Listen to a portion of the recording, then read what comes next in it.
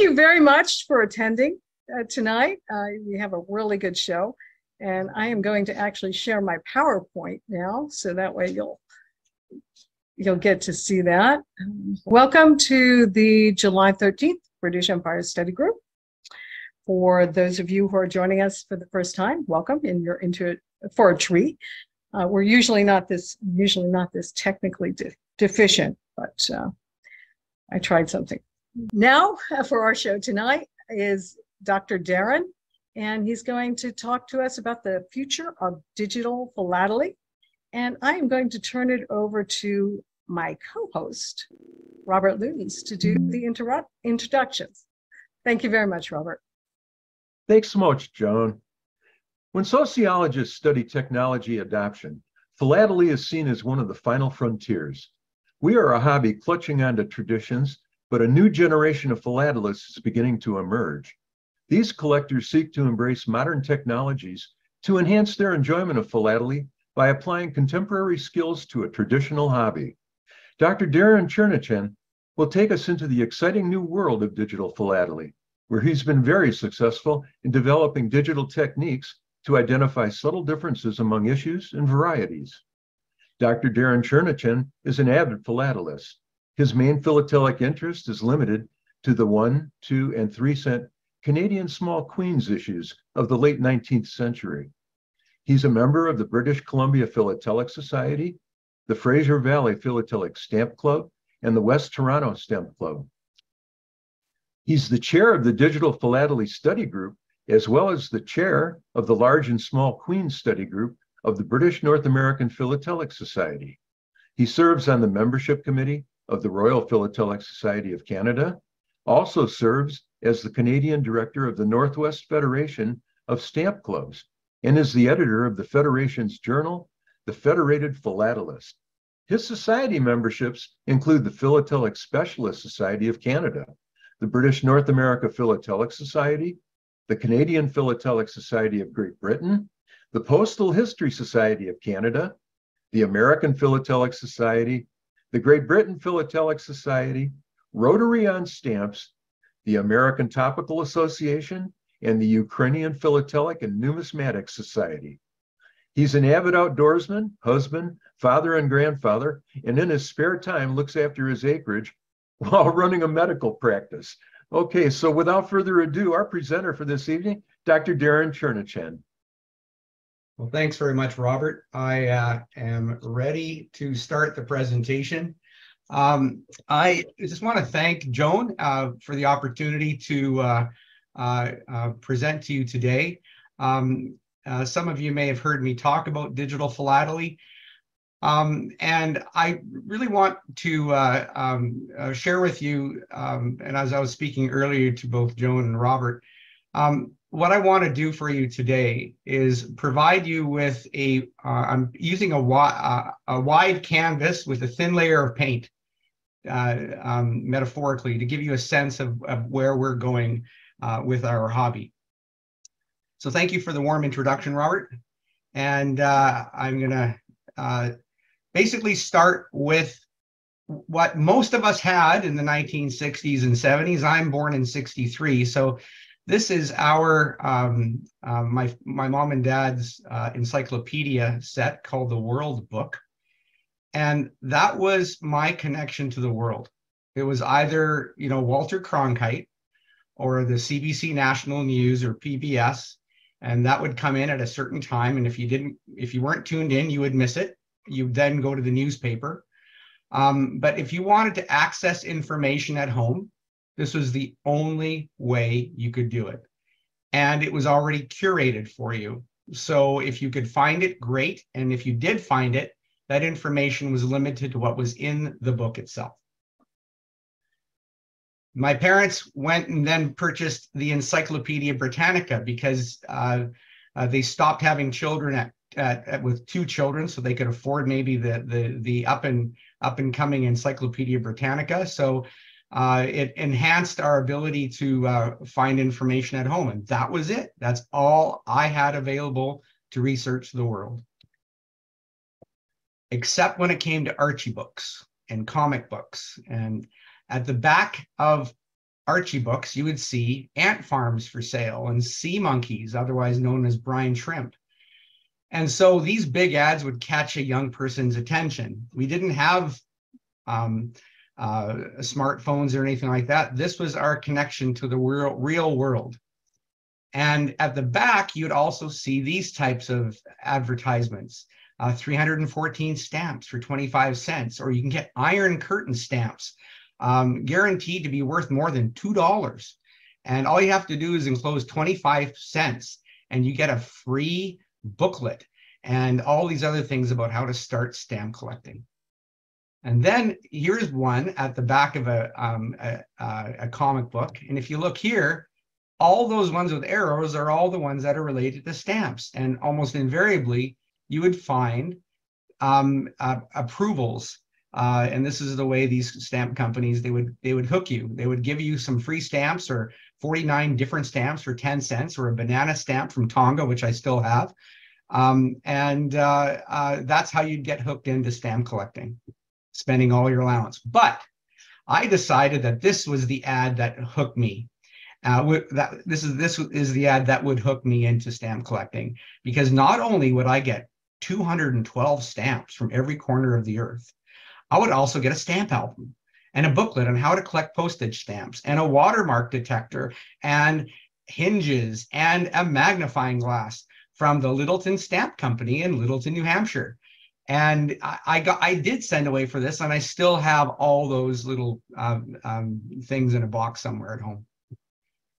So this is how I started. I had a Time World Atlas. I had my Littleton stamp album and postage stamps and some stamp tongs. My parents were quite intrigued with my initiative, so that within a short period of time, I was given for Christmas the Ambassador album by H.E. Harris, Denison folded stamp hinges, and this book that was only $2, which I think is still the best Canadian stamp catalog. It's called Canada Stamps and Stories. And if you ever get a hold of it, it is an amazing, amazing little book. So my first human being that I actually spoke to, not online or over the phone, but was with approvals.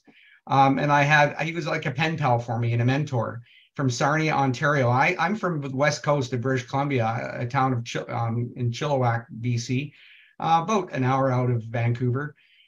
So this fellow from Sarnia, Ontario, sent me my first Canadian stamps on approval, and was really my first personal relationship with a real stamp collector. And I didn't know what to collect. So what you're seeing there is basically the types of stamps that I started to collect from Canada. It was very quick that I realized that this issue from the early 1900s appealed to me only because of the color. And this definitive series showed to me that really color is something that attracts me as a stamp collector. And these are stamps I acquired from Julius Orosky. But it was shortly thereafter that I really became intrigued with the 1, 2, and 3 cent small queens. And that's really the focus of my adult collection.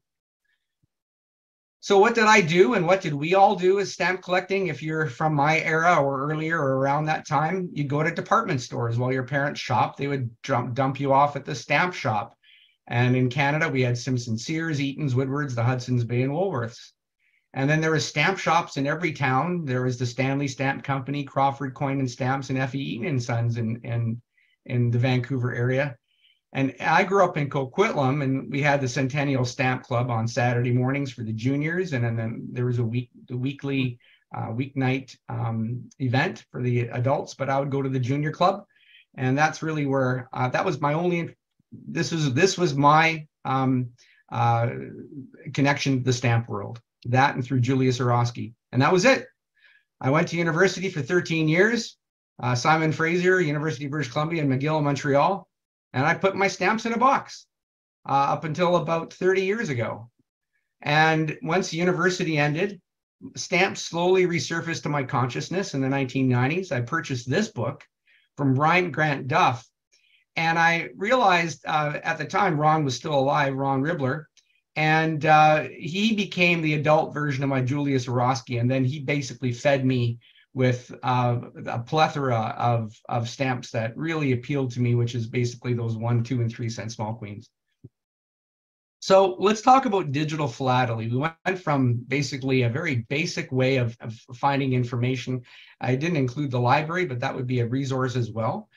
And but as the computer age started, we are familiar with the Commodore 64, and before that we had computer rooms in classroom settings. We had one entire room with computer cards at our high school. Then it went to a laptop, and then now we have the smartphone. And so within a matter of 30, 40 years, we've gone from no one having a computer at home to having a computer in our hand that's even more powerful than any spaceship that was sent into space before 1980. So the smartphone and social media, is this the death knell for the next generation of philatelists? Is it? And what I mean by this is the smartphone taking potential newcomers to the hobby and distracting them from becoming philatelists? And I think there is an argument to say yes.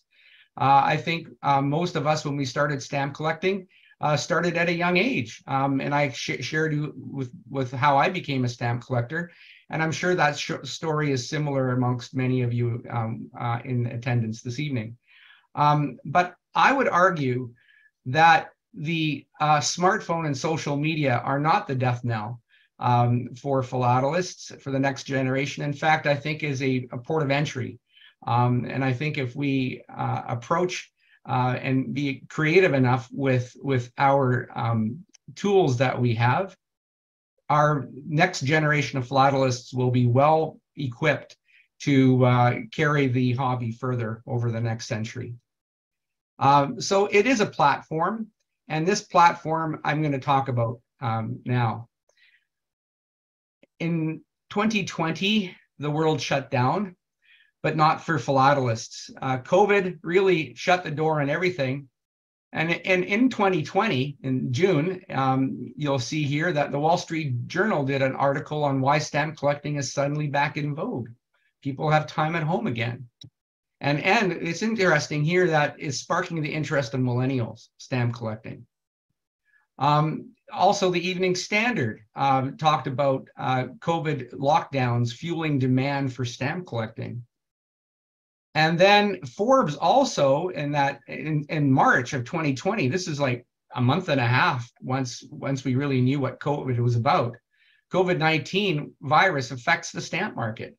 And I think most of us know that auction houses have done very well in the last few years because of the COVID virus and how it's how it's impacted philately from that perspective. Also, a hobby that sticks, and I find this an interesting quote in these days, is stamp collecting keeps people glued during pandemic. But you never want to glue your stamps, you want to hinge them. So I'll just say stamp collecting keeps people hinged, not unhinged, during the pandemic. But something else happened during the pandemic. And this meeting, for example, is a result of that. We've connected like never before, and we're basically collaborating and sharing information like never before. And now enter the world of digital philately. And this is all accelerated thanks in part to COVID-19, because we're able to share our discoveries and our approaches to the hobby. So what is digital philately in the definition? The definition is the use of computing technologies, basically any hardware or any software related to computing, to enhance the overall personal and shared experiences regarding the study of postage stamps and postal history. This is my definition of digital philately. I'm quite happy to explore this definition because it's important to have a definition, a foundation. And I think this definition is broad enough that it really anyone in the audience today is a digital philatelist. It's a non-specific genre. You don't have to be a Canadian 19th century philatelist. You can be a philatelist of any type, and it affects every aspect of the hobby. So what are the applications?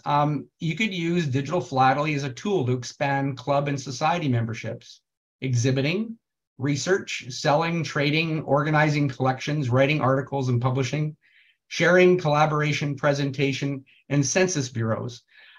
These are just a handful of key applications that we see in this area of philately. So the tool to expand club and society memberships. So you can use the computer to promote local stamp clubs. And if you Google the West Toronto Stamp Club afterwards, you can just write this down.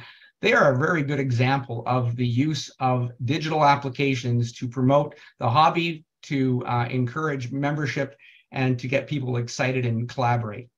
Regional societies such as the British North American Philatelic Society Pacific Northwest Regional Group.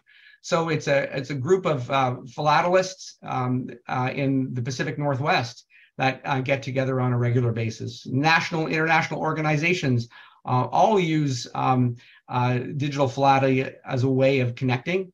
And Zoom is the biggest strength. Zoom's biggest strength is its biggest weakness. And I'll say it for two reasons. And I think we're not Zooming as much in the last year or so, but there was a degree of Zoom fatigue and complacency. And if we are too comfortable in our t-shirts and underwear while we're watching these presentations, it becomes a bit difficult sometimes to reconnect into those bricks and mortar establishments that we are used to in the past. I think it's important that we embrace both. Youth membership is another way of getting people connected with social media forums, mentorship, and the digital philatelist, which I'll talk about in a moment. Here is an example of the West Toronto Stamp Club's homepage.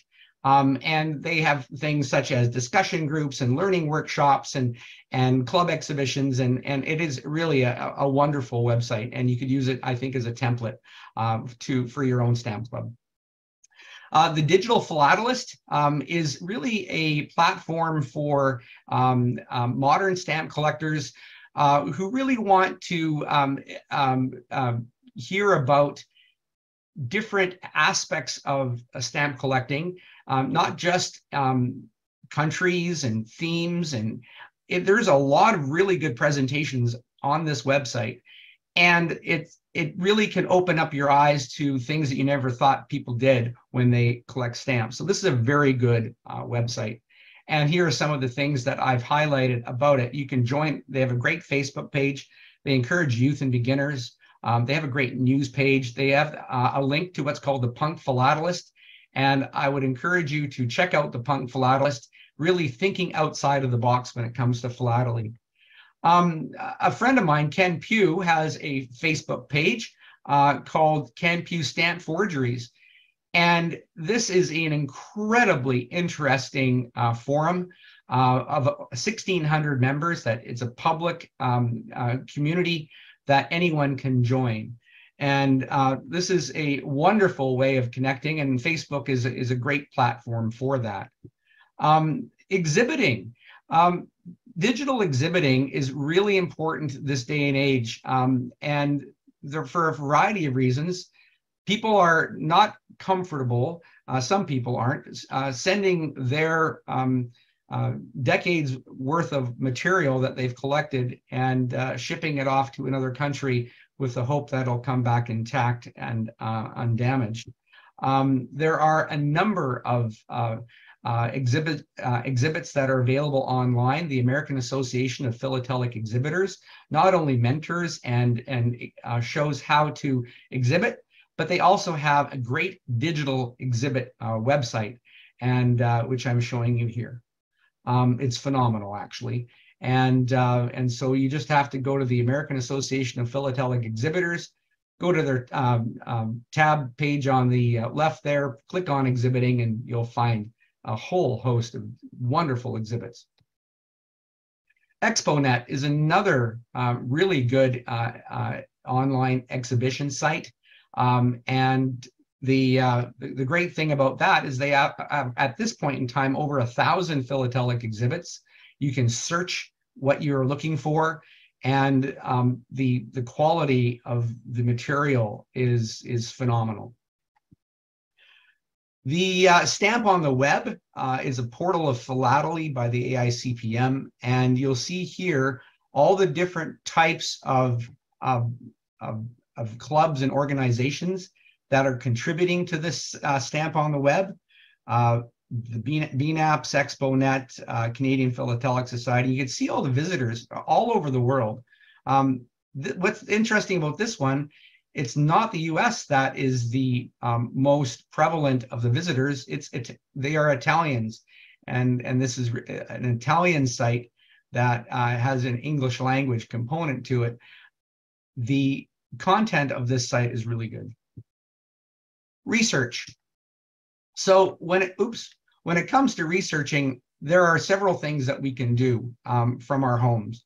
We can online resources, home tools, highly specialized tools, and census bureaus. So let's talk about home tools. And most of us have at least one of these things right now at our home. We have a scanner in our house, an Epson Perfection V600 photo. It is an incredibly inexpensive, about $200–300 for this scanner. And you can actually scan postage stamps at 24,000 DPI. You don't need it that high, but if you're really interested in dots and scratches like I am, that is an incredibly good scanner, and it really matches color beautifully. Digital microscopes are available, and this is a great way of sharing information, as well as if you're looking at a lot of stamps, your eyes can get tired very quickly. And if you're not keen on putting stamps under a scanner, digital microscope is quite useful, and there are many available. The iPhone 13 and now the 14 have macro lens technologies, and I'm going to show you examples of the types of images that you can get from an iPhone camera. And software, Photoshop, lower Adobe versions, free editors with Windows, PowerPoint, Keynote with Mac, Gwydion, which I'm going to talk about, photogrammetry. And you can get stamp collection databases or create your own. You get out-of-the-box ones that are specialized. You can use Excel or equivalent and make up your own database, which I have done. And I also have a program called Easy Stamp, which is not terribly intuitive, but once you get a hang of it, it is really a powerful tool. So these are research home tools. So here's the Epson scanner. That's the exact scanner I have at home. And there is an example of the small queen that I collect. But if you look at the iPhone that I own an iPhone 13. These are all three pictures of a 1967 Canada 5-cent stamp. And I would argue that the images here are pretty darn good. You cannot really visually see a lot of these dots within the naked eye.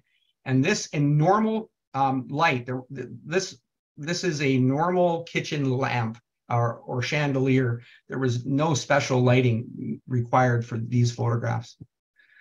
Gwydion is a freeware that allows you to, and it's really good for engraved stamps, and most stamps before 1940 are engraved. And you'll see that if you're a collector of stamps before 1940, Gwydion is a great feature.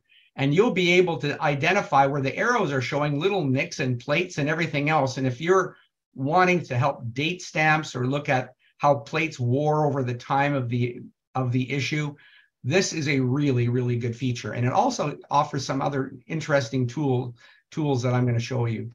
So Gwydion, by definition, is the druid of the gods in wealth mythology, a wise god, master of illusion. And I think that's why it's called Gwydion, helper of humankind. So we're basically helping philatelists, help philatelists, and fighter against the greedy and the small-minded, and supported the cultural arts and learning, try to stamp out ignorance. So it's Gwydion.net, and I encourage you to go to it, and I'll show you how to access it in just a moment. It's a modular program for scanning probe microscopy data. It's a very powerful software. It analyzes height fields, grayscale, leveling, and filtering or grain marking functions. So the height fields are great for embossed or engraved stamps.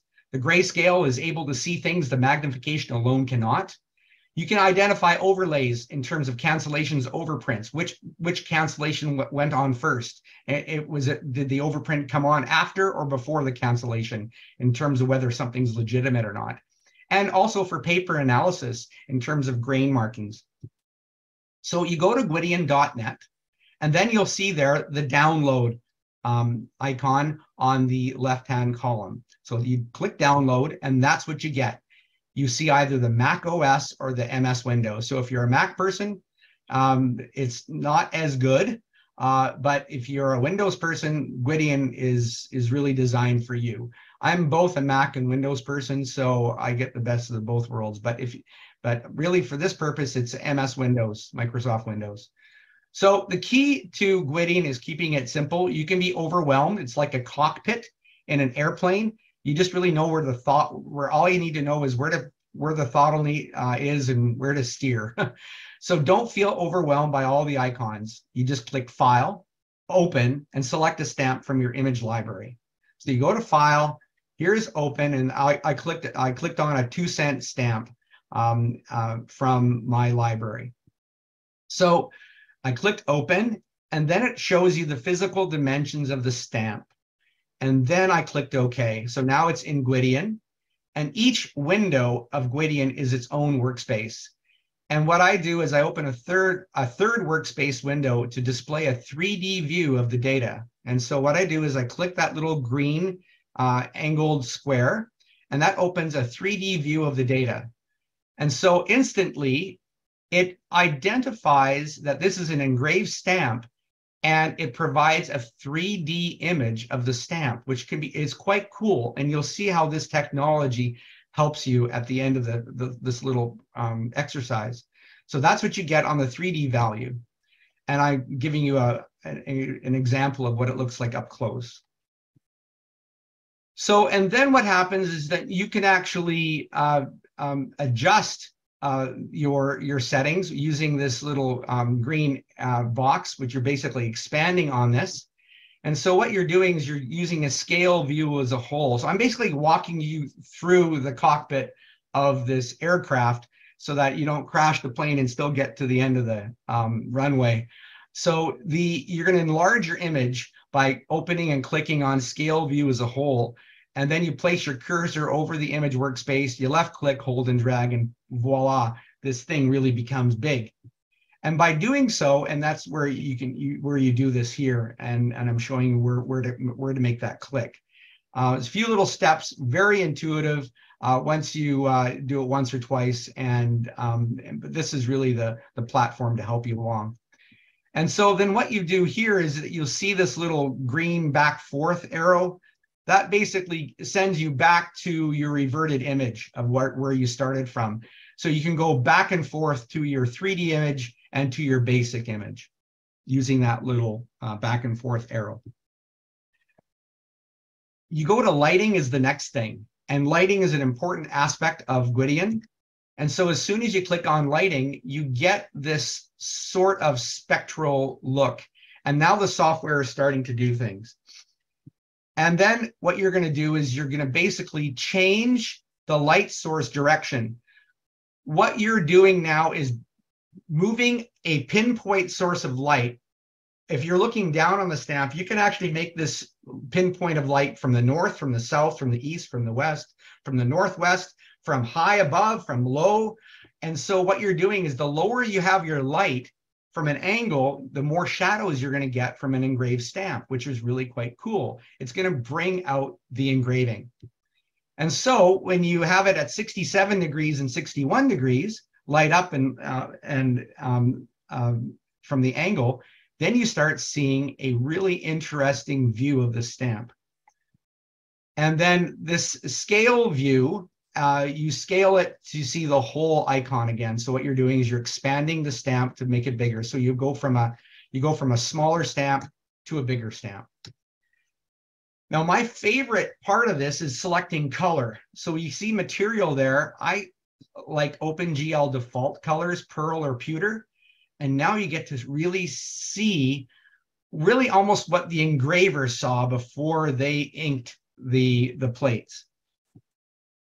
And here you go with an overlay and make any light adjustments. So what I did is I used silver and then I overlaid it with gray.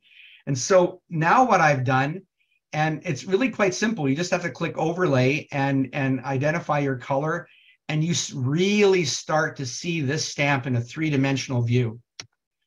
And you can zoom in and it's quite amazing. You can really identify plate varieties so beautifully here. And you can actually watch, if you have dated copies, you can actually watch issues as the plate fades and gets broken. You can see this very clearly on using Gwydion. Another example of Gwydion is to enhance the color that you can't see. For example, the 3, if you look at the stamp on the left, the original stamp, you really can't see the date very well. But once you use Gwydion, that 3 pops up underneath in the middle part of the lower part of the stamp. That 3 really pops up nicely. The red 3 is an overlay just to show you where to look. But that 3 really pops up nicely with Gwydion. This is a really cool example, courtesy of Robert Colson. He passed away a year ago, and Robert really introduced me to Gwydion. He uses this example to show you that a Scott 139 surcharge was actually looking for a double surcharge was a fake, because you see here that the cancel is actually over the surcharge, the surcharge is over the cancel. So there's actually 3 things you're looking at: the original surcharge, the cancel, and then the faked double surcharge. And Gwydion helps identify that for people. It's really quite cool. And this is the last example of Gwydion, looking at a very nice example of another engraved stamp showing the little pitting that you see on the plates, illustrated quite nicely. The next thing I want to talk about is photogrammetry. Photogrammetry is another philatelic application, and it really, most of us are familiar with it. And in the middle of the 19th century, almost simultaneously with the appearance of photography itself, people developed photographs using topographic maps proposed by the French surveyor Dominique Arago in about 1840. The term photogrammetry was coined by the Prussian architect Albrecht Meydenbauer, which appeared in his 1867 article, Die Photometrography. The 19th century uses were stereo plotters to plot contour lines on topographic maps, and also photographers to give a 3D photography. And many of you in antique shops have seen these double paned photographs. Like when inserted into this little device, you get to see a 3D image. And this is a really cool one, the Chateau de Diable, and that's an example. But what's interesting is that digital philately really can be defined as variants of photogrammetry. Simon Cronk from Victoria, Australia has this website, photogrammetry.com.au/stamps. And it's really a philatelic stereoscope analyzing the 2 sides of a stereo card, for our purposes, 2 similar postage stamps. So here's a demonstration. So now I want to do this on a mass scale, and really what I'm at the actual stage now where I can do this. So the reward is not being offered anymore, but I will reward you by being able to help you do this. And a new upcoming newsletter in B&A Topics is an article I'm writing about, describes how I went about doing this. And if you can think about this, this is the photogrammetry website. And what you're doing is you're uploading an exemplar, which is your stamp that your comparator, basically your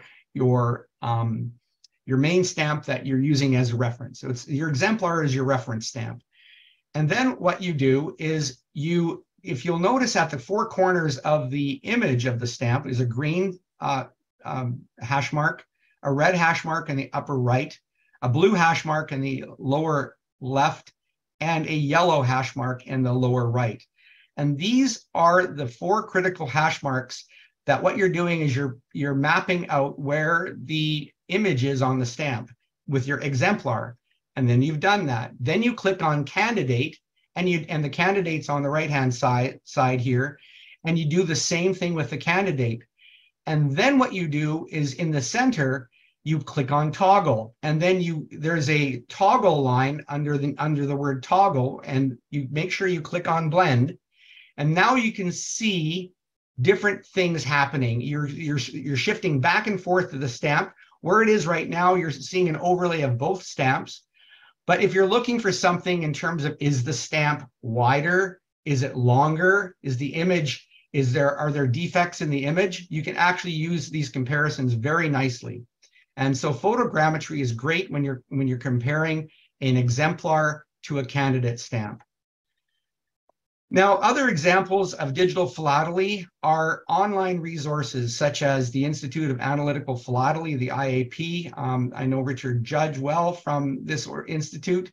Bill Burden's web space, WGB's web space, is a great resource for Canadian stamps, but you could use it for anything else. It's a good template. You should see Bill Burden's website. I'll give you an example of that in a second.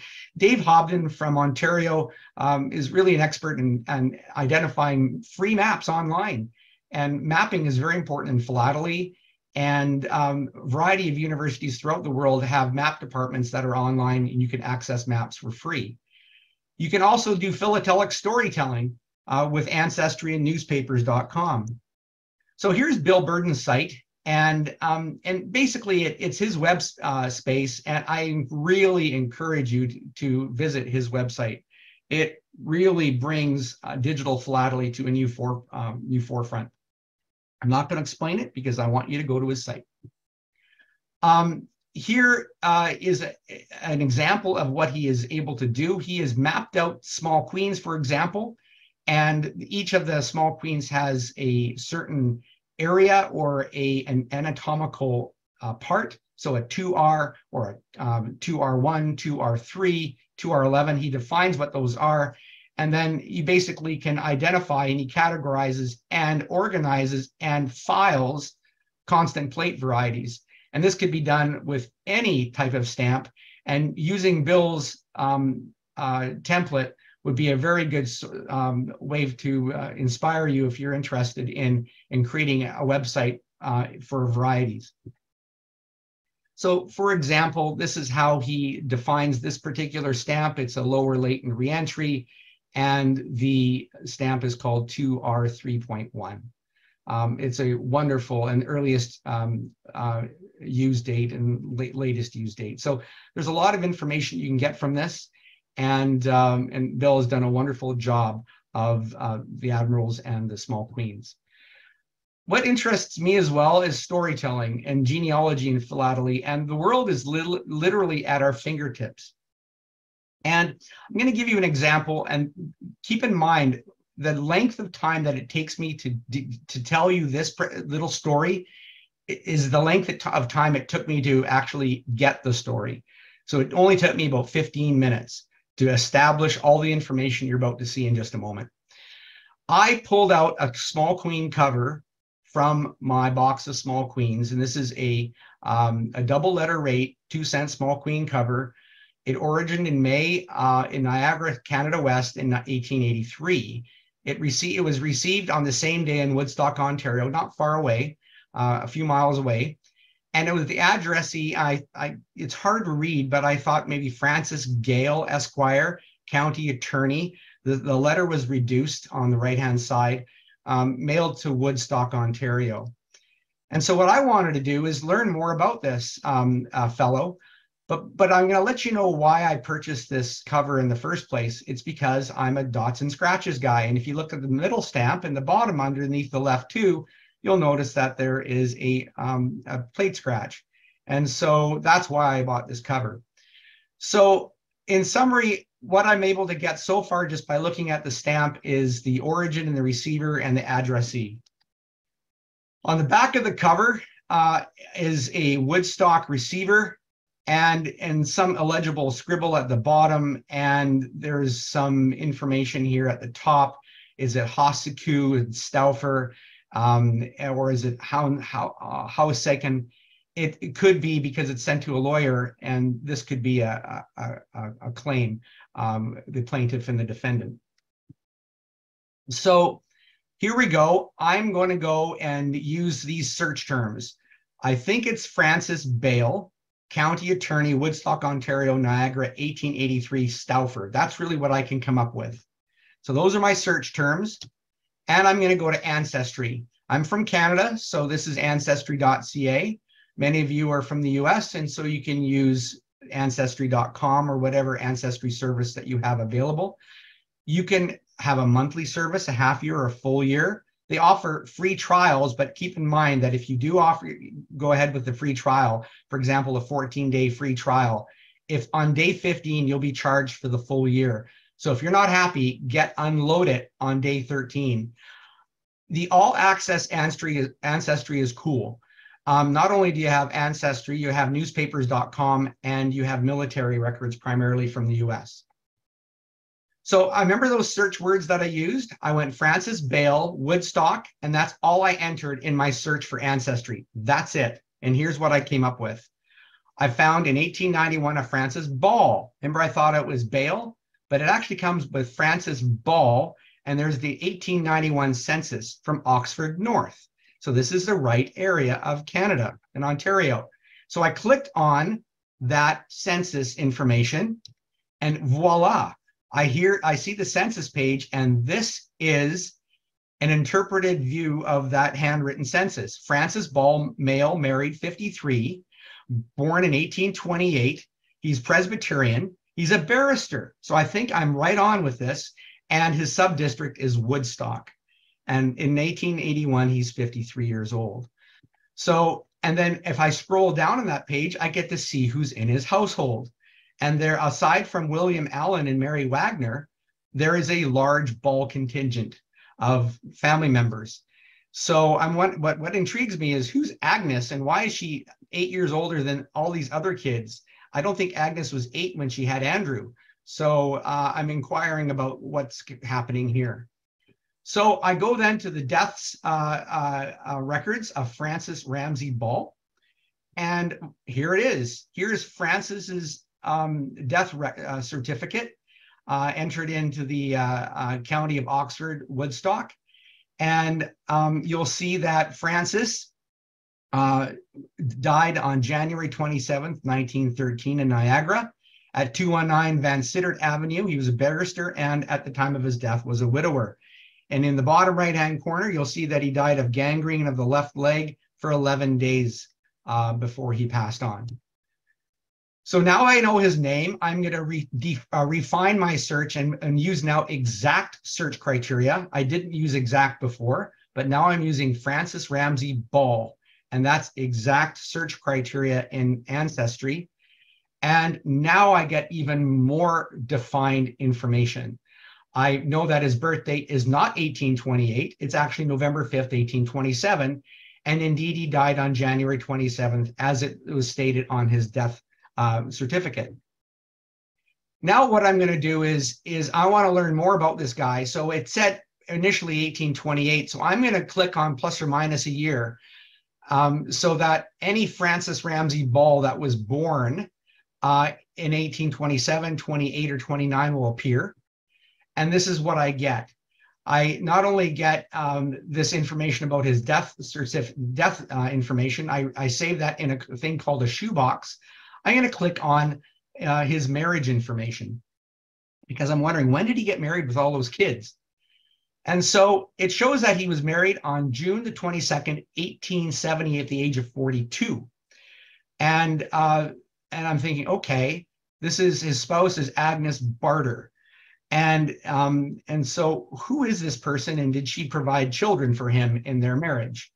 And so here's their marriage certificate on arrow dot. So it's on the left-hand column. And you'll see here that Francis, at the time of his marriage, was a widower.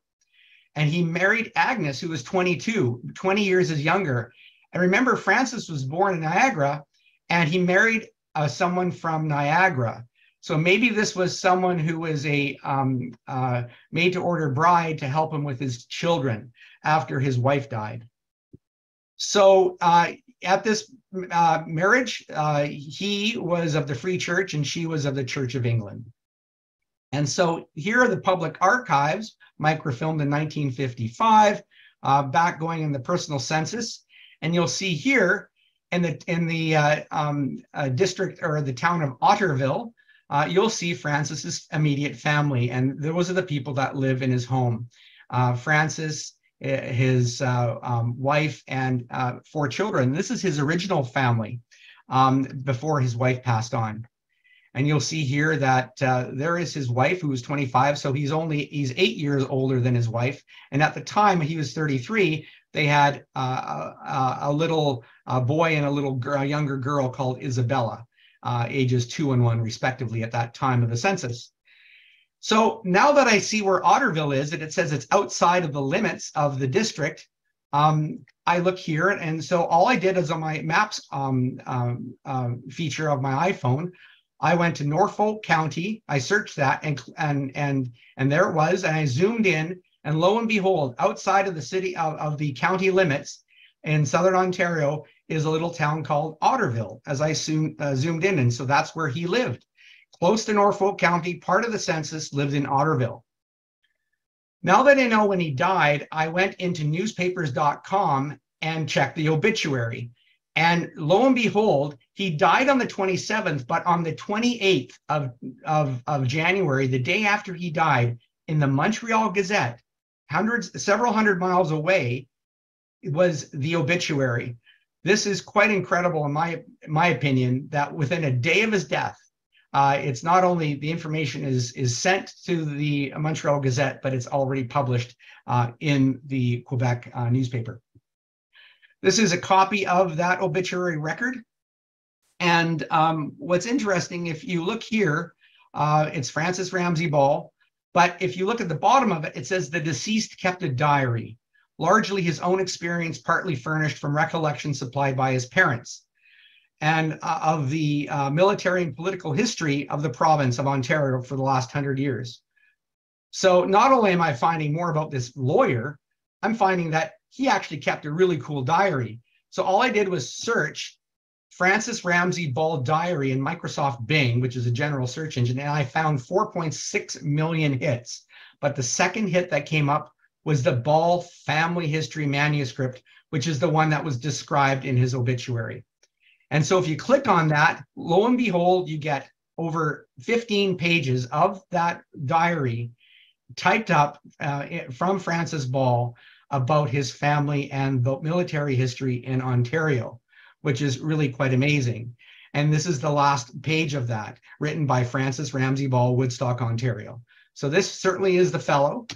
And so Francis Ramsay Ball, that cover, I was able to use ancestrynewspapers.com and a basic internet search focusing on his diary to come up with this summary of his life. This is all in 15 minutes. Francis Ramsay Ball, for 40 years, was the Crown Attorney for the County of Oxford in Woodstock, Ontario. I didn't show you all the things I found, but this is what I found. He was one of approximately 50 Queen's Council appointees in the province during this period. He was born in Niagara on November 25th, 1827, to William and Margaret Ball of Scottish descent. He was married twice and outlived his wives, both of whom died relatively young. He lived on a farm in Otterville, 15 miles southeast of Woodstock, had 3 children from his first marriage, and was a member of the Free Church. He remarried at age 42 to Agnes, also from Niagara, 20 years his junior. He had 4 more children with Agnes. Francis became a member of the Presbyterian Church of Canada upon marrying Agnes. They were married for 18 years before she died at the age of 40. He was a reformist and was narrowly defeated by 1 vote in the provincial election. After suffering 11 days of gangrene of the left leg, Francis died on January 27, 1913, at the age of 85 at his home on 219 Van Sittert Avenue in Woodstock. For some time prior to his death, Francis suffered from senile decay. The original house no longer remains on Google Maps. I was able to determine that that house no longer exists, but there are other old Victorian-style homes on that street. He kept a diary highlighting the military and political history of Ontario from the 18th and 19th centuries, from the accounts, oral history of his grandfather and father.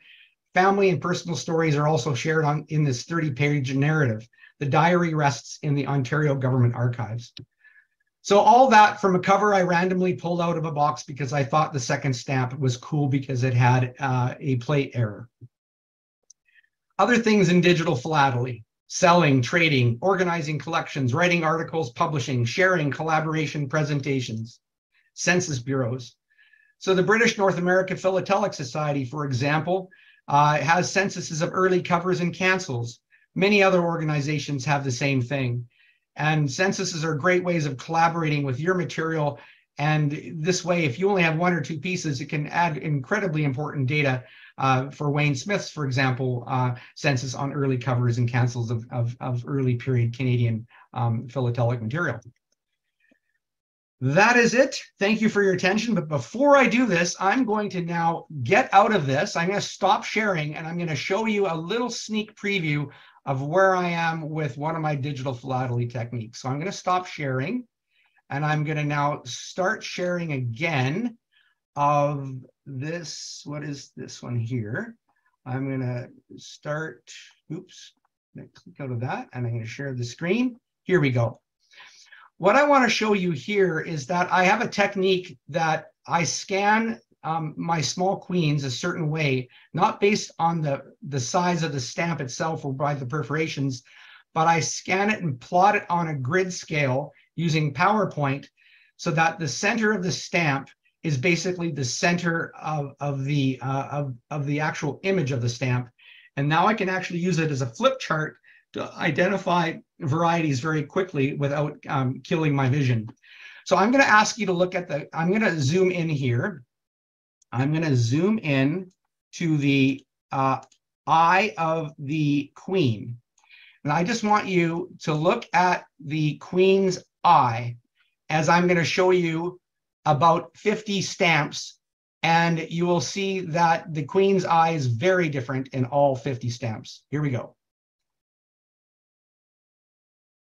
Why isn't this working? Okay. Actually, I'll do it this way. I can't do it zoomed in. So anyway, here we go. Here is, I have to use the PowerPoint presentation. So here we go. You can see the eye is different. And I can do this at a glance. And now I can actually become an expert on queen eyes of this particular stamp issue. It's really quite amazing that it would take me hours and hours to identify these variants of the eye.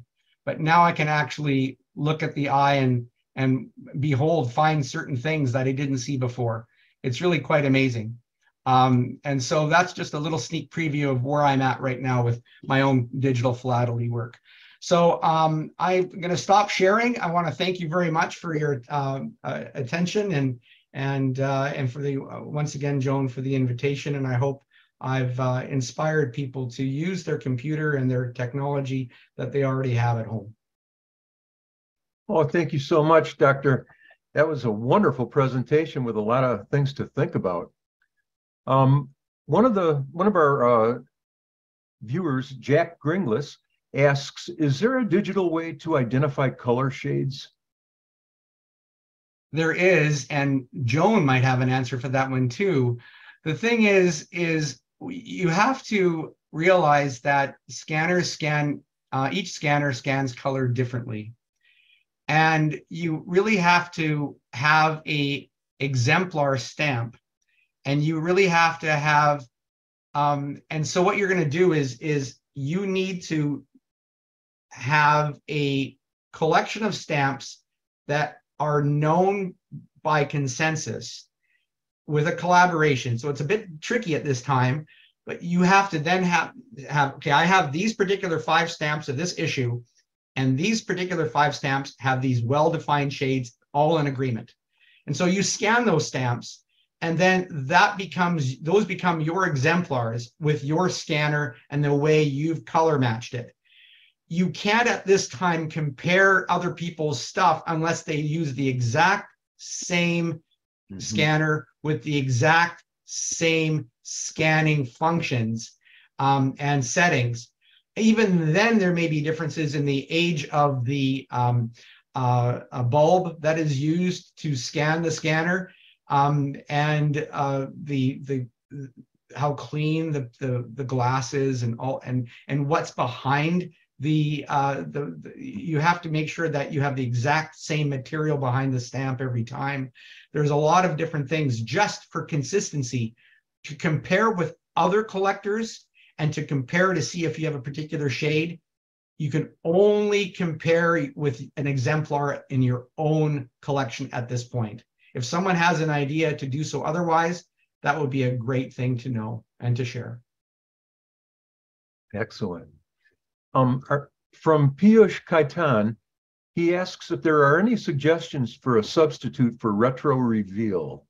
He understands that their site is there is, available. and what I will do is I will give Joan retro reveal. For those who don't know, is a great way of enhancing certain things such as postmarks and taking away things. It's basically what you're doing is you're taking a one-dimensional item and you're making it into various layers, just like you would when you're layering with Adobe, for example. And it does it for you with a two-dimensional stamp.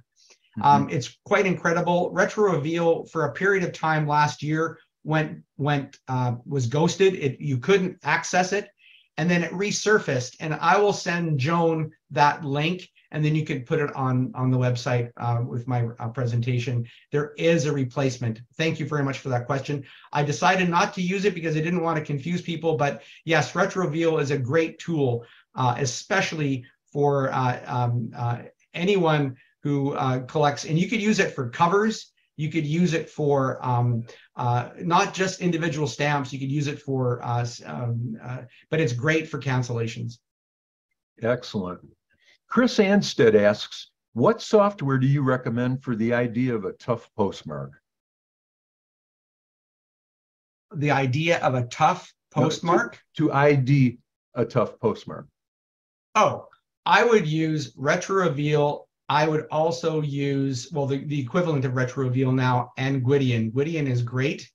And the nice thing about Gwydion is you can shade it so that and Retro Reveal, you can actually black out, if for example, my orange 3-cent or my vermilion 3-cent small queen, I could pretty well eliminate all the color and just show the cancellation. And then, and it can also, and if there's a gray stamp and a black cancel, and it's hard to see the two, Retro Reveal will completely eliminate the stamp image, just showing the cancellation, which is a great thing. And so I think at this point in time, Retro Reveal and Gwydion are the two that I use. All right. Giles Morell asks, can you talk to the digital measurement of perforations? I actually wrote an article on this, and I didn't pay this person to ask the question, but I am going to give you my hobbyist website. I don't make really any money from it. It's really to share information and to share with my love of philately. My website is Small Queens, plural, smallqueens.ca. If you go there, I have 3 articles that I've posted. One is how to digitally perf using a scanner and Photoshop. You can also do it with any photo. You don't have to have Photoshop, but you have to be able to use a scanning device or a scanning application that can actually measure in pixels. So if you can actually measure in pixels, then you can actually use that to the 100th accurately.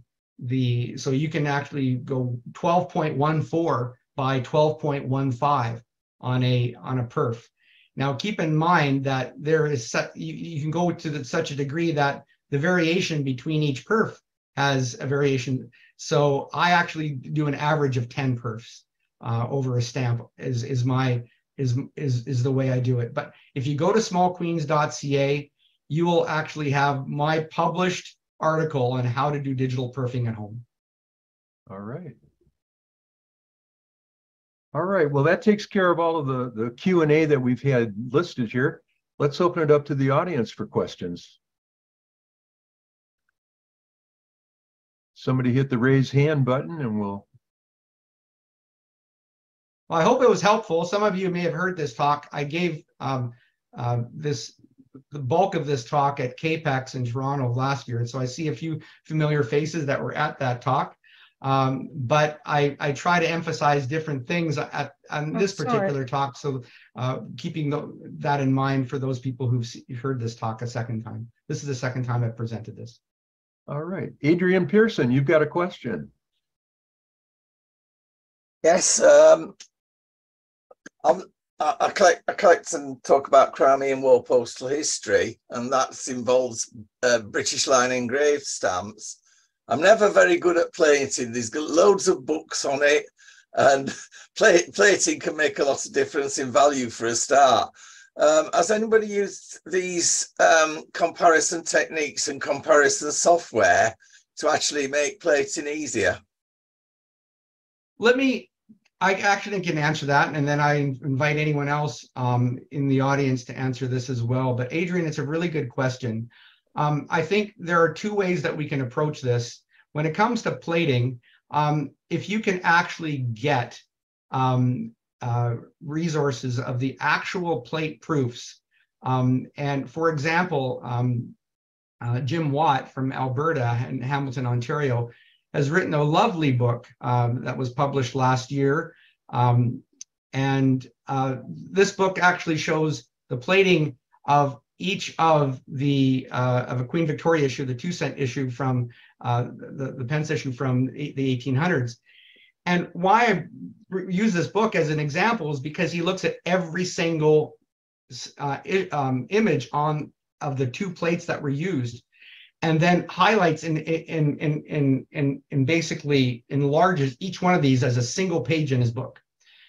What I am doing with the small queens is looking at it from a different angle. He goes from the plate to the stamp. I'm going from the stamp to the plate. It's like basically what I'm doing is basically looking at, I'm having 30 different jigsaw puzzles with all the pieces that look exactly the same in a box of about 20,000 to 30,000 3-cent small queens. And I'm scanning them, and what I'm doing is I am identifying them anatomically. It's an onerous task, but what the beauty of this onerous task is it's making me more efficient in things that I didn't know I needed to be efficient in, and that I'm sharing this information as I'm doing it. But as I'm learning about the platings of these stamps, then I can relate those pieces of the jigsaw puzzle to stuff that's already been available. And I can actually take chunks of these stamps, and then I know exactly when this stamp was plated, what issue. It's a phenomenal thing. I'll be publishing this information in about 18 months' time with the British North American Philatelic Society, and also with the Royal Philatelic Society of Canada. And I may actually publish an article in the APS journal. And the reason is because it's not just about Canadian stamps. It's not just about engraved stamps. It's really about how we can take one stamp and link it to the whole puzzle. And that's what I'm trying to do right now. It's a onerous task, and I am a bit of a recluse in that regard, and a bit of a hermit. And so when I'm sick of dealing with people all day long, so sometimes I just stay at home and shut the door and play with my stamps and scan them and look at the same old stamp all day long. But my eyes don't go bad because I have it all scanned. So long-winded answer, but the thing is we are working on it. Thank you. Thanks very much. Frank Shear, you have a question. Yes, not really a question, just a comment. I'm not a philatelist, so I don't deal with stamps or variations or anything like that. I deal with how mail moved, and particularly by railway and highway post offices. But my ears perked up when you started talking about ancestry. I don't think a lot of people fully realize a lot of the external resources, and I think you went into that very well, Darin, that are possible in researching a cover that goes beyond just what you see on the cover. You've got the sender, you've got the receiver, and each of those sometimes merges into the story about what that cover is. In particular, I like looking for instances where a railway postal clerk was the person who mailed a cover, or a postmaster mailed a cover, and Ancestry facilitates that research to go back to the postmaster appointment records or to the official register to look at who these railway postal clerks were and when they worked. So I think it was an excellent presentation.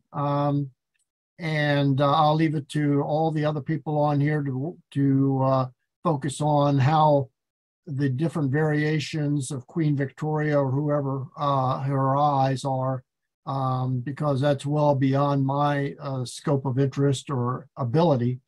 But if anybody also wants some of the sample articles that I've written that have gone beyond just the postage stamp and the postal markings on a cover as examples, I'd be glad to share them with them. So thank you very much, Darin. I'll go back to mute. Well, thanks, Frank. That's awesome. Frank, we'll get your information and we'll put that on the site. Thank you so much. You're welcome. Paul Davey, do you have a question? Well, firstly, thank Darin very much for a thought-provoking presentation. An awful lot of subjects covered that will take a bit of thinking about. But an answer to the question about plating of line engraved Great Britain, so the penny black, penny red in particular, there is an effort underway to produce high resolution images of every stamp from each position on each plate of the penny red. It's on a wiki website called stamptheworld.co.uk, which you can look up. There's tens of thousands of images there so far, but it's going to take all collectors from all over the world putting a few images in to actually get it complete. That works by taking a high resolution scanned image and measuring the number of pixels, as you mentioned, to position the letters in the lower two corners of the penny red imperf, and compare that with known data that's been measured published in the past.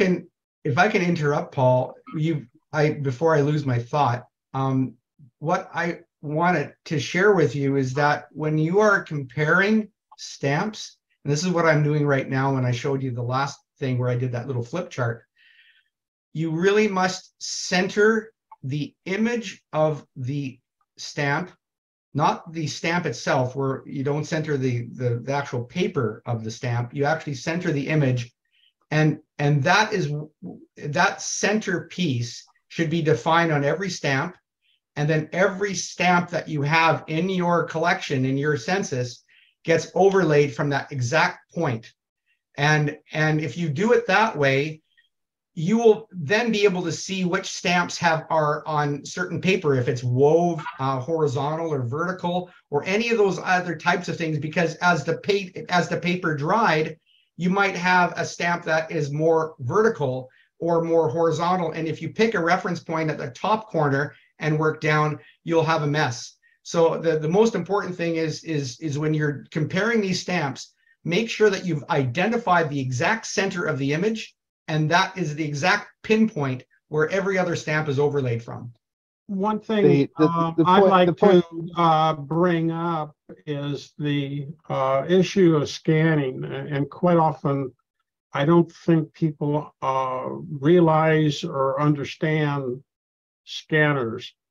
The typical scanner that you have out there, let's say under $500, there are definite issues with pixel-to-pixel placement, and assuming it's an RGB, there is definitely non-uniformity issues from pixel to pixel in regards to the color response.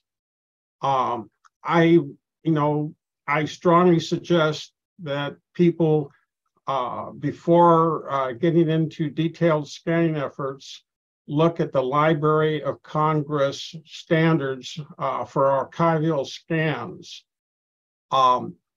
They're expensive. If you want a good scanner, you're talking about $4,000. Personally, what I use, I go to a local museum or something like that who has an archival scanner to do the scans for me. But people need to understand, let's say that you're doing, the problem with, obviously with JPEG or PNG, you have interpolation. So you have interpolation issues on your final scan. So I most strongly suggest that people get involved and need to understand the fundamentals of accuracies associated with pixels and their responses, assuming from a normal scanner to a high quality scanner. There's a lot of misinformation in people doing scanning. I think, Dale, what you're saying is really important, because you're focusing on the limitations that all of us have at home that we'll never be able to overcome. Most of us only have what's available in front of us within the dollar budget that we have. And so I think when we're dealing with what Paul Davey was talking about as it relates to the plating of the British stamps, the Queen Victoria stamps, the penny reds, for example, I think once you're able to get certain exemplars, you can actually take and scan those exemplars at very high level. But I think you can do enough raw data collection from people's scans and have them send that into this database. You can get a ton of information. But I do agree with you, Dale. To get accurate interpolation, you must use those expensive scanners that most of us don't have access to. And there are also issues, for instance, on RBG and RBGG. For instance, you'll have pixels that have one red, one blue, and two green. The green responses will be, in terms of the electromagnetic spectrum, will be slightly different in their peak response. And the reason for this, it's especially noticeable in trying to pick up, browns, for instance. So I encourage you, if you really want to do a good job, you need to get more into the hardware and understand the hardware's capabilities and specifications. But I agree with you that, much of this is very expensive if you're looking at a $4,000 scanner, and that, there are statistical techniques where you can do with a less capable scanner, and you're basically working on a statistical technique basis. But, there are issues. For instance, you start doing, what are you really getting doing 1200 DPI when you're doing a JPEG file? So people need to I think people need to understand some of these basic issues. But I agree with you, Darin, that, the pragmatics of the cost of the scanner, and there are statistical techniques that you can incorporate on your exemplars, if I'm using the word correctly. I don't know, but I understand what reference. I agree with that. Can I just thank you very much. Finish the subject? Dale, do you have any resources? I'm sorry, Paul. Dale, if you have any resources or articles that we could share with the group, I think that would be very, very helpful. Well, what I'm doing, and I've been working on it for a couple of years for the Collectors Club of San Francisco, I'm preparing a presentation on color. What is color? And the very fundamentals of color are, it's an interpretation of a measurement of a quantum. And one of the issues is that you cannot make measurements, but what you can do is collect information about the reaction of a quantum with like a photoelectric detector, and then you record that. I am preparing a detailed presentation on it, but because of medical issues and health issues, it's going to be this year or next year, I don't know. But I have a lot of notes on that, but they're unorganized. But I am working on that presentation. Oh, terrific. And you brought up a good point. The Analytical Philately group is having their symposium, I think it is, in October on the 10th and the 17th. Is that right, Darin? Did I get this date right? Yeah, at 10 a.m. Eastern. I think there's 2 consecutive Tuesdays at 10 a.m. Eastern, 7 a.m. Pacific. Yeah, that group, as I understand it, is basically an applied research and development group. They look at existing hardware and how you can exploit it. You know, there's the issue of peer research and development and looking at establishing specifications of what you need. Certainly that group does an excellent job at looking at existing hardware and how it can be best exploited. Paul, you were going to say something. Just going to finish off the subject of the penny red of Great Britain. You don't need to compare the colours, because what you're measuring is the spacing of the letter in each of the lower two corners. They were hand punched. Everyone's different. Some of them small differences, some of them big differences. Yeah. And talking about reference copies, the imprimatur sheets held by the Postal Museum in London have all been scanned and are available. So the missing imprimaturs, the ones that were cut out and presented to important people, are the ones that give you the problem. But they're relatively few compared to the 240 stamps per sheet. So you know, it's really cool. Thanks, And Paul. just Thanks, technical Dale. note, everybody has now received an invitation to come over as a panelist. If you want to come over and you're still an attendee, please raise your hand and I'll shoot you over. And if you are still an attendee, which you don't want to talk to people, you don't want to be seen, you could still, you're unmuted, so you could still chime in verbally. I do want to reemphasize a couple of things. We have a broad interest group in attendance today. And from non-philatelists to people who are in postal history to people that are in dots and scratches or people that are very highly technical. I think I am not an expert in any of this. I'm just an enthusiast who is using Zoom and my societies to as ways to exploit the things that interest me so that I can collaborate with other people, so that I can learn more. So I really want to emphasize, I am not an expert such as those that have just spoken before me just a moment ago on color, for example, or on scanners.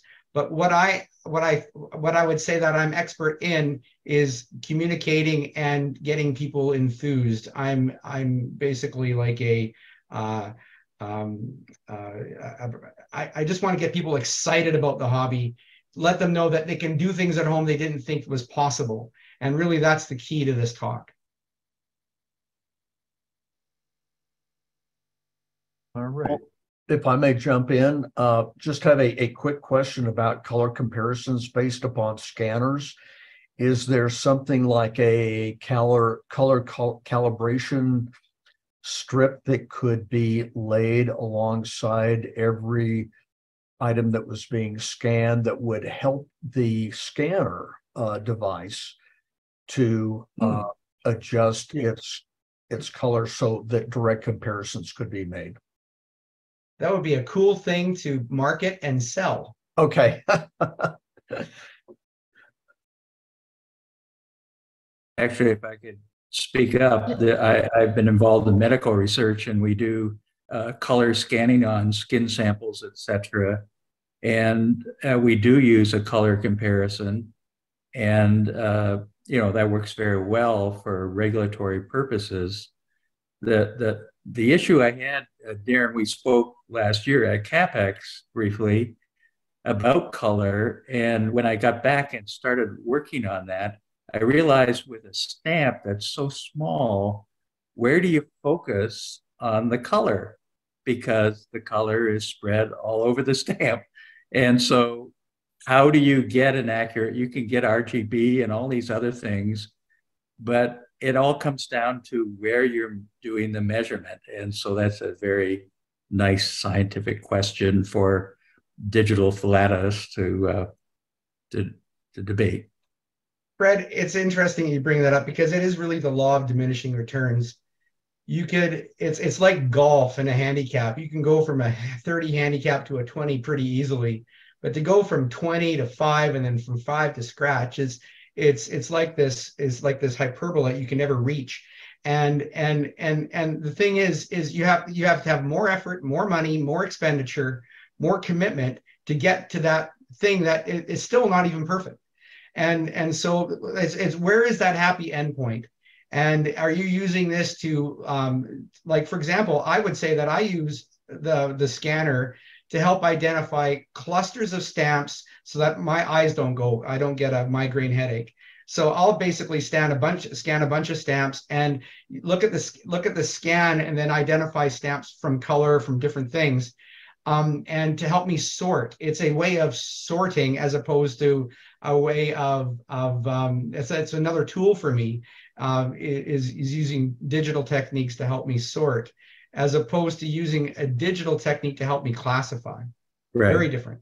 Yeah, in regard to what Fred said, in terms of samples, you will see a lot of articles in various philatelic publications where people are using various spectroscopy techniques, where they take a small sample and they get a very good digital curves. So there are people working in what you could call the point problem of just a piece of color. Well, I think what Darin's trying to focus on and what we were talking about was something that the average guy could use with a relatively cheap scanner to identify like the different shades of the King George V admirals, for example, you know, where you could come down with something, gee, I got something that's on the borderline. Can I really define that with some digital thing and not get into, you know, spots and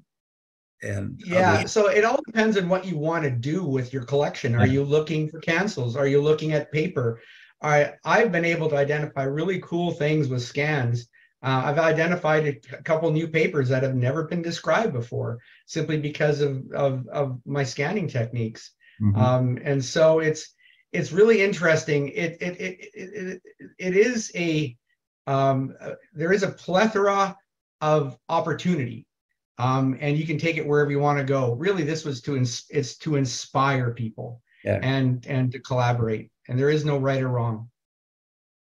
Tony Ward, John Stimson for a second. I had a question on a different topic, and one you touched on but didn't really elaborate on, and that was about maps. I'm very interested in mapping routes and rates and being able to produce in an exhibit a good map which only shows information that I want to show. I've played around with Google Maps and programming that, and I'm extremely frustrated. I wonder whether you mentioned Dave Hobden, I think was the name. Yeah, he's in Milton, Ontario, and I'll give you my email address, and you can send me an email, and I'll connect the two of you together, and he can give you some tools, especially how to go and find digital archives. And that's what you're really looking for. It's not what Google wants. Google's only putting stuff in there that's based on contemporary stuff. You're wanting to look at digital archives, how the world was viewed and how the world was mapped back in the time that you're in, the period that you're studying. My email address is I'll just give you my professional email address. It's info @yellowfever.ca. It's the one I'm using right now. So it's short for information. So it's info@yellowfever.ca. That'll get to me. It's not my hobby email, but it's easier to tell over the verbally that email than the other one. So it's all good. Thank you. Darin, it might be nice to share that with the whole group, all those historical research sources. So well, then you should all become members of the British North America Philatelic Society. Be a member of my. This is a plug for BNAPS, but we are probably of all the philatelic societies in the world, we have probably the strongest study group and research-oriented group, other than maybe the one that our fellow from England has. But I can tell you that from a study group perspective, we have a plethora of groups with you don't have to collect Canadian stamps to be a member of BNAPS to get stuff out of it. So yes, Joan, just send me a request and I'll give you things that you can. I would like to mention for an item of information for everyone, an absolute excellent resource of old maps is the David Rumsey map collection at Stanford University. You can download almost any map they have at extremely high resolution. They even offer a georeferencing capability where you can compare two maps. And for instance, you got a little mountain on one map at a location and another map showing the same map. You know, there could be differences on the placement. So they have excellent analytical tools, David Rumsey also, for comparing maps. But I would strongly suggest anyone having interest in maps visit the David Rumsey site. Yeah, I kind of, from my perspective, when I was looking for maps, I could find lots of maps dating from 1890s, the period I was really interested in.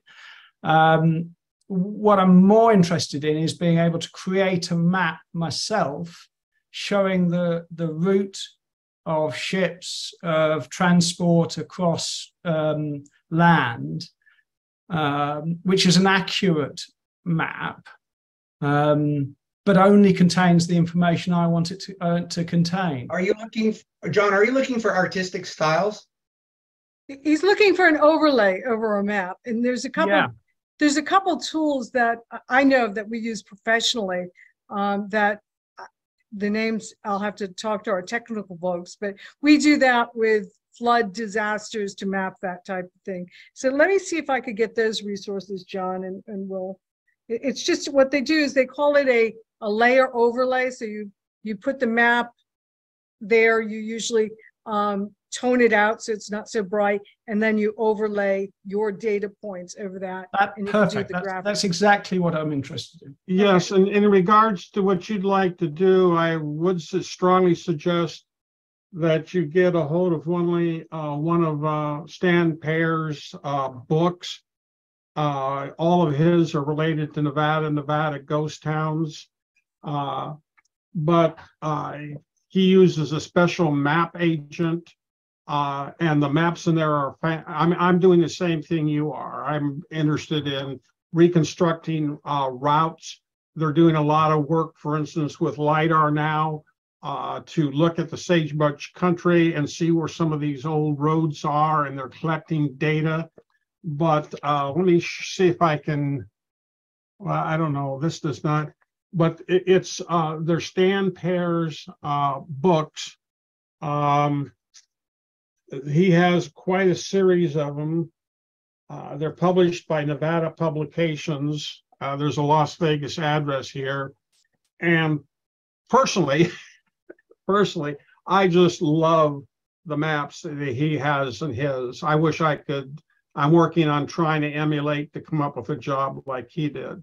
But I'm like you. I'm trying to get information like this LiDAR where they're collecting and the studies they're doing and been able to determine in terms of GPS coordinates where these old stage routes that have totally disappeared, but you can detect them, and then get that information and incorporate it into map. One of the specific routes I'm looked at is the Chico route that ran from Susanville, California, up through Nevada, south eastern Oregon, and into the country gold and silver areas of Silver City, Ruby. But I'm blabbing on, I'm sorry. I would strongly suggest you look at this, at least as an example, and he gives the reference to the individual that did the maps for him. You'll find in here, for instance, they picked up the railroad routes, the rail tracks, and they've put them in here. They've picked up old stage routes and put them in here. I wish I could do as good a job as he did. Tony Ward, you have had your hand up and you've been so patient. Thank you so much for. A couple of thoughts. Thanks, Joan. First of all, with the colours, it was always difficult to be able to get the same colour comparison. And at one stage, a friend and I, we were at a distance, we sent each other some small colour cards, like as in the painting ones, the ones for paints that you get from the hardware shop. I went into the hardware shop and I got several of them, and then I sent one to each person. So at least they were from the same printing and they would be the same grey. I would have preferred to have used a Kodak grayscale card, because I think there's a bit more to keeping those to being the same. But then once you've matched the grayscale of the card, hopefully the rest of the colours come out to be the same. But with the scanning, I think it would be really good if there could, there's a whole stack of people all scanning, they're scanning the images they do, etc. It'd be really nice if there could be everyone say, scan at 300, scan at 600.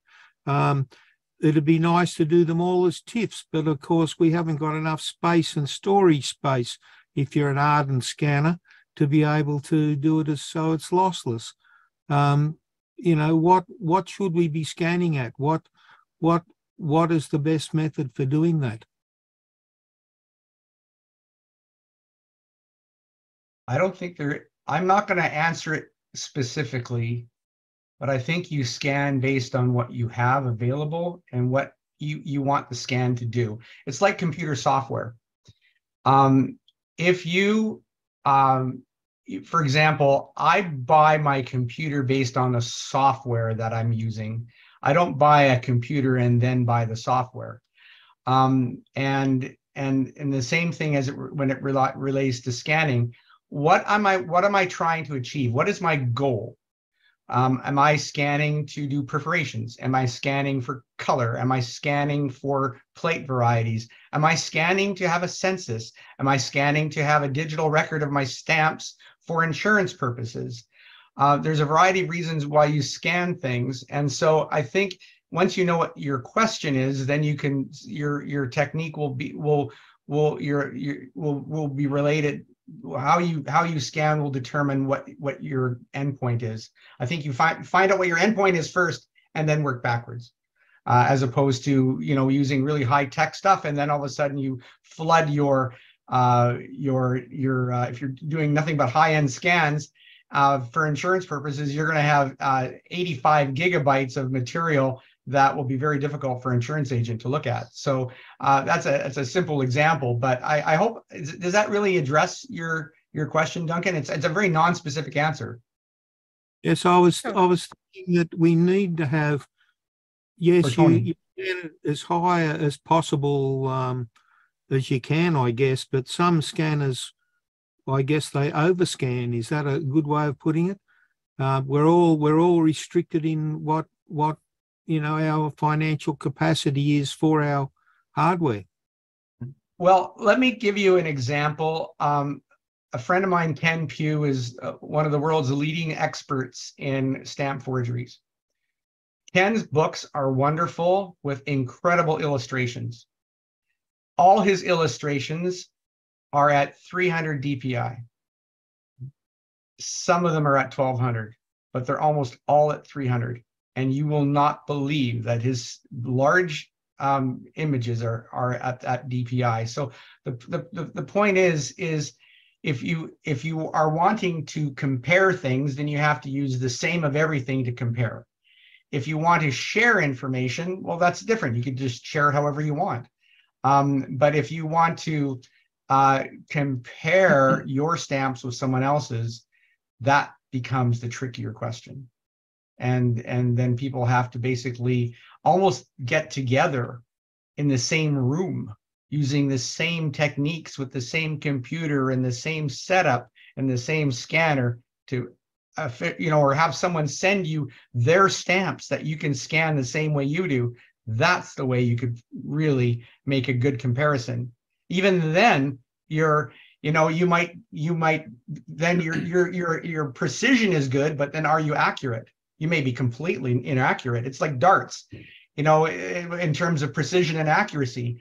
We're talking about two different things. If you have 3 darts that are over the triple 20, but you're aiming for the bullseye, you're a very precise dart thrower, but you're not accurate at all. And so if you're doing the same thing all the time, we want precision when we're comparing and collaborating. Accuracy is only important if we are using it as the gold standard reference. And then accuracy and precision comes with that $4,000 scanner. I think that's I've never answered it that way before, but I think that's a good answer. Yes, there's also another question. In the old days, you would occasionally see, particularly for the engraved stamps, you would see where there was a stamp with a lot of different plate varieties, you would see a grey image on a page, and then on that grey image, there would be little marks, little coloured marks or marks all over it, so that you had an immediate reference. When you looked at your stamp, you could see, oh, there's a little mark there near the Queen's nose or whatever, and you say, right, yes, that's at row 3, number 7 or whatever. And those in the old days, they must have been done by a lot of artwork and people drawing little lines on grayed out images, etc.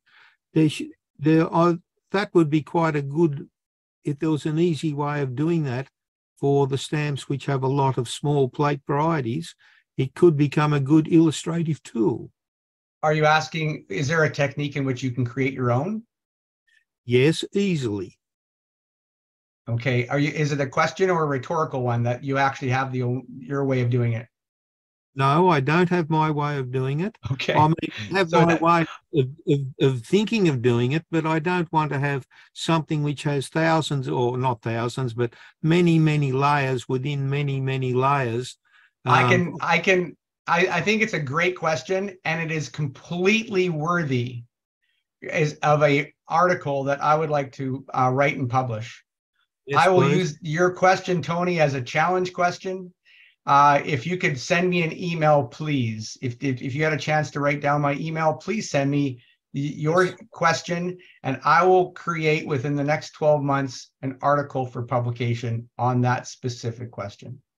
I will send you a scan of at least 1 or 2 of ones that have been done, and they're I have examples myself. Oh, right. I just need the reminder. Okay, well, And Tony, I will, before I publish it, Tony, I will send it back for you for your editing. so if you missed Darin's email address, you're welcome to send it to the British Empire. We'll forward it on to him. Excellent. Info. I have a question. If I have to leave, my wife just nudged me. I have dinner coming up. It is almost 5 o'clock, and that's her dinner time on the West Coast. I do want to say that, I'm going to do screenshots of the question and answers. There's 6 of them, which I will look at later and do my best to answer them. But if you can all go to the chat, and on the very bottom right, when you click open chat, there's 3 little dots. Left click those 3 little dots and save chat, and it'll save it to your computer. There are some really, really good, there's really good information in there, folks, from the audience. I've learned a lot just by flipping through these 90 or so chats. So please open the chat, go to the bottom right-hand corner to those 3 little dots, left click it, and then left click the save chat, and you've got that as a transcript. Yeah, we'll get it out to them, Darin, and we'll also get you the questions. Do you have just time for Peter, who's been very patient? Yep. Peter? Yeah, you're talking about digital philately, and most of the time that is websites.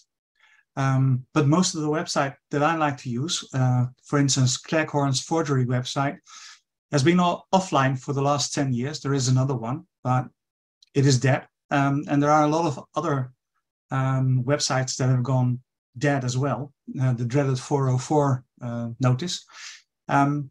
Isn't there a way that we could make websites more permanent? because there is a lot of work done, and we have seen a lot of websites, but usually there are a few people that carry the work and care for the website. And if they are gone, the website dies because there is no more payment and it is gone. So digital philately, yes, but it is dying as fast as it grows. Can Peter, we do something about? This is a great concern, to such a degree that the British North American Philatelic Society is now looking at what private websites are considered, and the Royal Philatelic Society of Canada is doing the same thing, looking at what websites are important enough that they become part of that ownership of that website in terms of its information, not necessarily maintaining the site, but is transferred to the society. So a private site then becomes curated by or maintained or archived. The pages themselves, for example, it doesn't have to be the whole site. It could just be PDFs of each page and a sitemap that helps you look at it. We have actually looked at this issue over the last couple of years, and Peter, if you have my email, I would love to discuss with you ideas that we can share and then have other societies collaborate on this issue so that we come up with really good ways of I'm not too worried about society websites. I'm more, and I think you're relating to private individuals who have inspired us to do a certain thing. So societies as well. Societies as well. Societies as well. I'm a member of a few specialist societies, and when we have a meeting like this, there are 7 people, and all 70 plus. So I'm the youngest. Then you have a challenge. You need to you need to send me an email, and let's think about something, because this is a very important arm of digital philately, and I think it's a critical arm that needs to be addressed. I'm addressing it. I'm trying to get. I'm having a reference library for Latin America and the Middle East, including used abroad, and I'm talking to members of my officina to have one website where all digital publications can be stored, because there are loads and loads of information. Myself, I think I have 20,000 journals, issues of journals, and a load of information. But most of those sites might end up going down. Or I have heard for some they are paying a lot of money, but they don't get a value. And I'm trying to get people interested to have one reference library or digital archive for philatelic publications. I know there are publications at American universities, and they are under Haiti Trust. Americans can view them. I can't. I can only have pages from them, but I cannot download all the complete journal. But I know they are there. So I would think they should be shared with the APRL or somewhere where they would be safer. But it is a concern.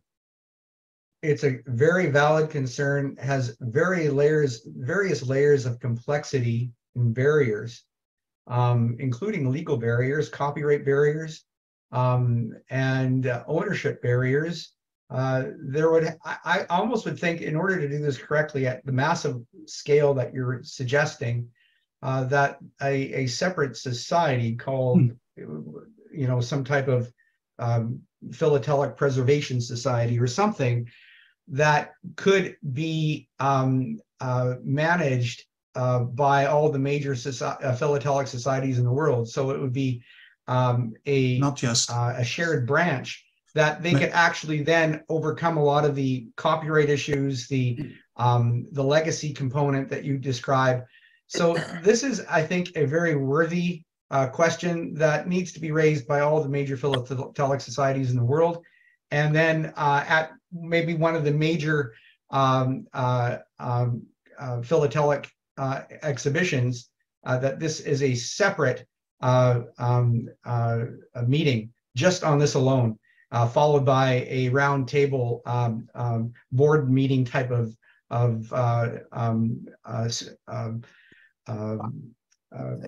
spearhead some type of so plan Darin, I know moving you have to forward. go, so let's try to get through the round of questioning before your wife get a Okay. nasty note. May I add one thing more?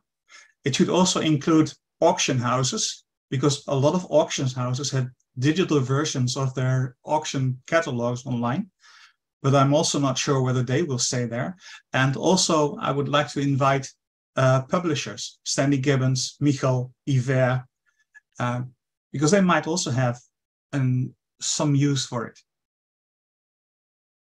Absolutely. And there are different societies in the world that actually do that already. So that's something we can definitely talk about as well.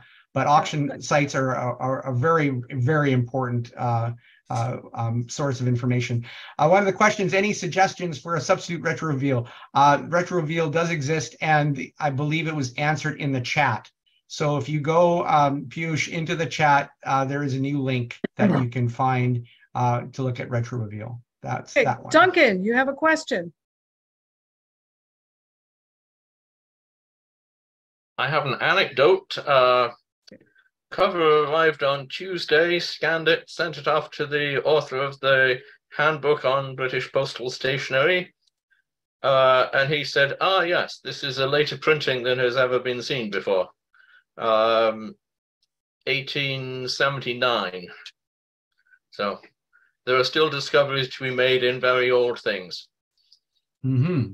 And I know you'll find them because you have like such detailed knowledge of everything. You always impress me.